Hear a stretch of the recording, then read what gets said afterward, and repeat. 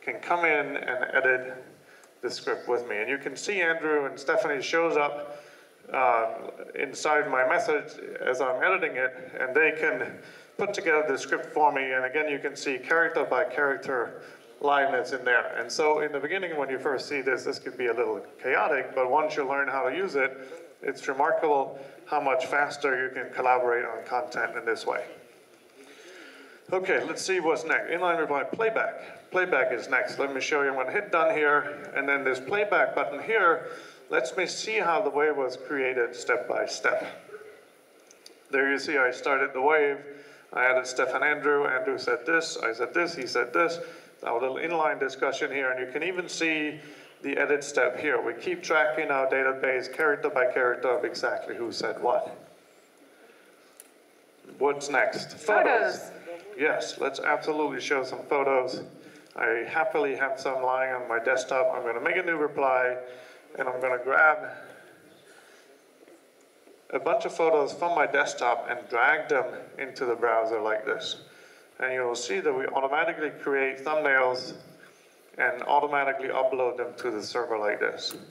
I have some completely unrelated photos I'm going to drop in. Stephanie's going to add some completely unrelated photos. You'll notice how fast they show up on my screen here. We actually create the thumbnails in Stephanie's browser and send the thumbnails on the wire before her images are even done uploading. Andrew's going to do some photos. Andrew, throw in some photos. That would be cool too. Almost as much fun as me doing it.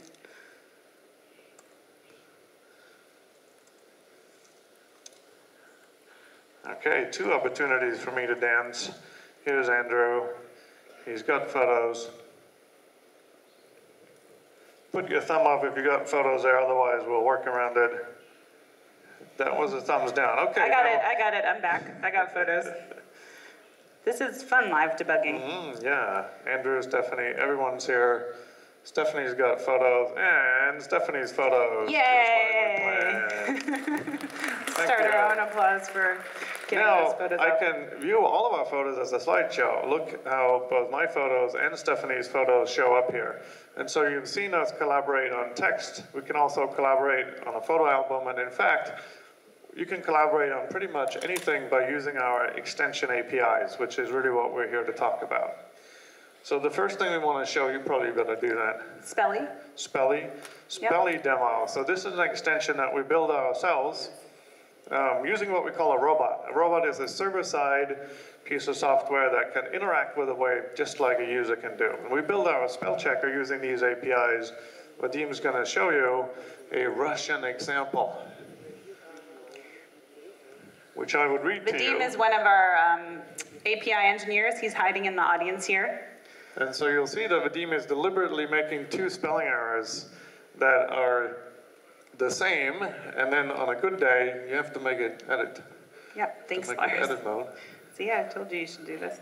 Yeah, so now you'll see the 2 red underlines here under the same word, and when Stephanie goes in and opens it up, I'll just hit Control Space, there you go. You'll see that our spell checker actually figures out what I believe is the right thing. A little bit of the wrong place. Yeah, so ignore where it was in the wrong place. Okay. So this spell checker is trained on the entire web. It uses the context of the word. That's how I got the right answer there. Great. Now, we're going to show you a few more extensions that other people have built inside of Wave. My favorite is something called Sudoku. This was built by an Israeli company called Lab Pixies. Lars is going to start a wave and then add some of our team members. Now, Sudoku was already a Google gadget. It was an individual player game you played against the clock. What Lab Pixies did in a few weeks was bring it into Google Wave and make it collaborative so many people could be working on the same square at the same time. It was supposed to be collaborative, we'd solve a puzzle together, but it ended up being more competitive, and now you race against each other.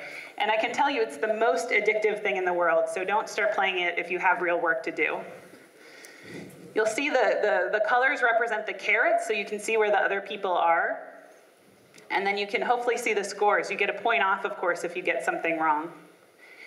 Now, the Google Wave platform takes care of transmission of data, resolution of conflicts. All the gadget developers had to do was store the state of the game in XML in the Wave.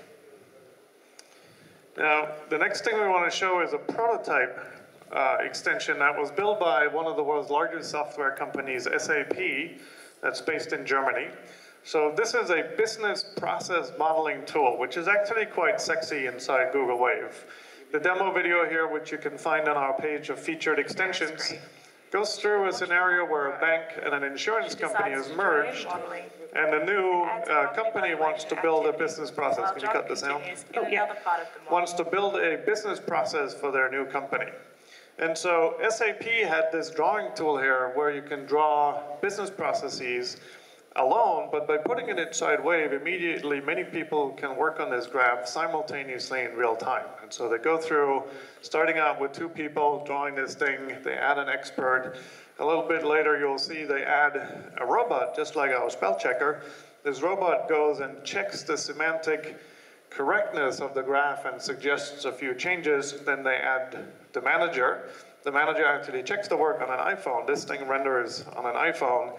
And then in the end, they click a button and export the graph in XML into this enormous software package that SAP has called NetWeaver.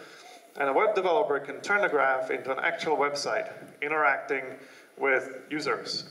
And then, this is not in the video yet, but SAP also built a gadget you can put in the same way that monitors in real time the workings of the live website.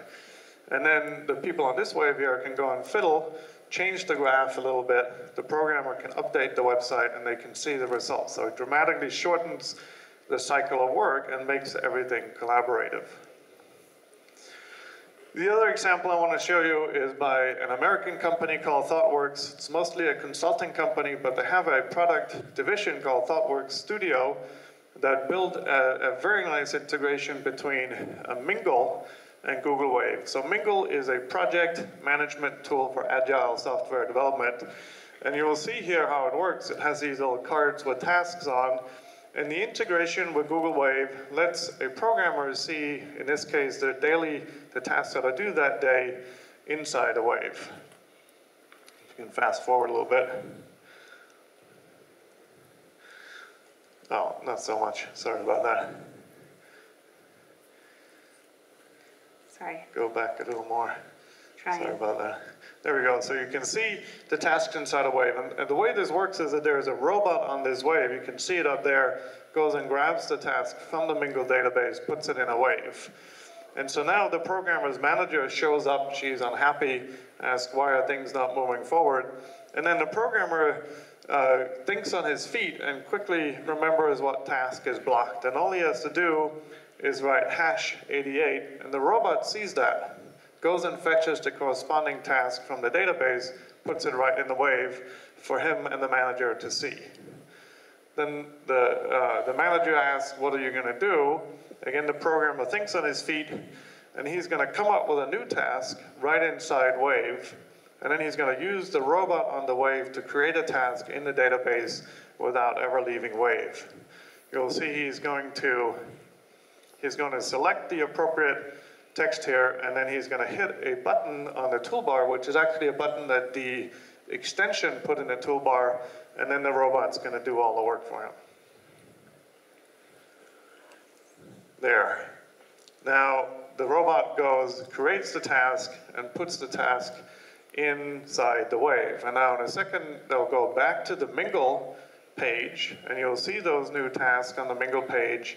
And also, we have an API where you can embed Waves on your website, and then if you happen to be on the Mingle site, you can go and look at the Waves in there.